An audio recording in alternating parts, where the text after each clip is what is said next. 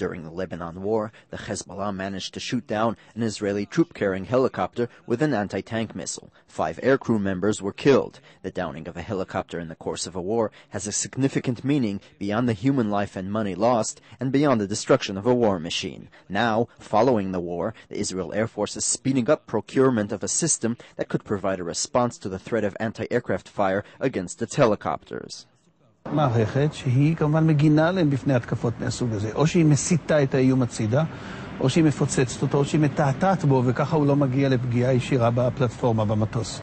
It is a proactive system which uses electronic systems to neutralize the threat the helicopter faces from anti-aircraft missiles. The system picks up the missile in the air, neutralizes the threat, and the helicopter continues onward without suffering any damage. זה מגביר גם את האמון של המשתמשים, של המוטסים בפלטפורמות האלה, שהם יותר מוגנים, ישפר את מערכת ההגנה, ואני מתאר לעצמי שבקצב אפשרי, מקסימלי אפשרי, זה ייכנס לכל המטוסים בחיל האוויר.